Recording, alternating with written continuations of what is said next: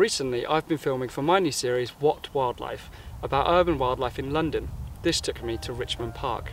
This park is only slightly outside central London, which means you can get there on the tube. It is an amazing place to see some great UK wildlife, from some amazing birds to the largest terrestrial mammal we have, the red deer. Richmond Park was created in the 17th century as a deer park by Charles I. Nowadays it is home to one of the UK's greatest wildlife spectacles, the deer rut. This is when stags battle out for control of their holy grail, the harem. The tension in the air was evident throughout the park as stags with their blood up roam looking for a fight. This led to a couple near misses and some quick getaways by me. But what really made the tension high was the great echoey roars that washed over the park as a message to all that the fight was on. Richmond Park has two species of deer, the red deer and the fallow deer. The red deer is the largest terrestrial animal in the UK and is quite an intimidating one too, with huge antlers and a neck mane which makes it look so big. Not to mention the boldness that males show to humans during the rutting season.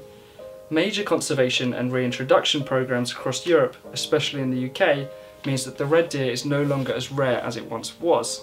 The fallow deer, on the other hand, is one much more likely to be seen in the countryside of southern England, like where I am, and is a much prettier animal with the white spots, smaller size and more withdrawn behaviour, although those antlers would be just as much use in attacking a human if they got too close during this period.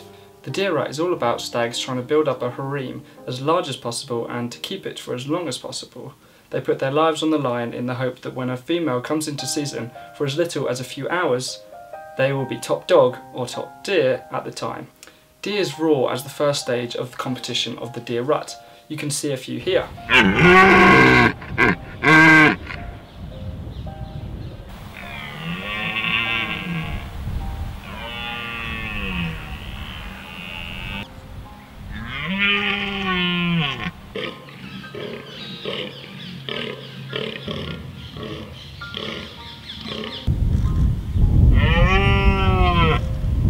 It holds a lot of information and is a warning to rival stags about the deer's size. The frequency and the depth communicates this, as well as being attractive to females, and therefore other deer can tell the quality of the male's genes just from his roar.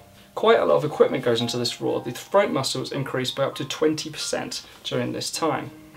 Humans experience a phenomenon called pharyngeal descent. I'm not even sure if I said that right. But this is believed to be the reason that we can articulate language so much better than any other animal can and communicate like this. Red deer and fallow deer also experience this, which gives you the reason why they can create this amazing sound. However, their pharynx goes even deeper, down closer to their sternum, as you can see here, which is even more than the humans do. There's quite a difference between these two species in the roars that you can hear. The red deer is much deeper and longer, and it travels much further and is more intimidating, but the fallow deer can't be beaten in terms of frequency. So you've got the red deer that you can hear here,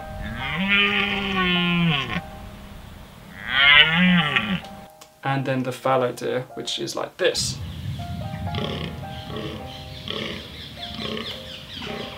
The next competitive stage, if the deers have so far reached a stalemate, is parallel walking. This ritualistic walking is exactly how it sounds. As you can see here, they walk next to each other, still roaring with as high a frequency as they can, and size each other up. If they are of similar size and think they can take each other, then the next stage commences, the rut. This seemed to be quite rare in Richmond, as most standoffs ended with the obviously dominant male chasing off a much younger rival.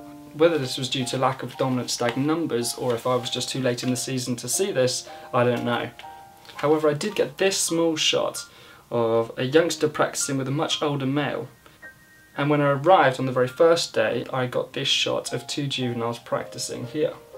Rutting is a very dangerous stage of the competition to get to, as these antlers aren't just made to lock into each other and to push, they're actually made as weapons. They've evolved this way, and injuries during the rut are very common. Many stags die every single year in these ferocious clashes. Filming in the park was fun, and it was a lovely place to spend a few days. They weren't just deer to see there either, as on the pond they had some great water birds like Egyptian geese, cormorants and several swans, to mention but a few. They also have some very tame squirrels, woodpeckers, and something some of you might be surprised to hear is there, a parrot.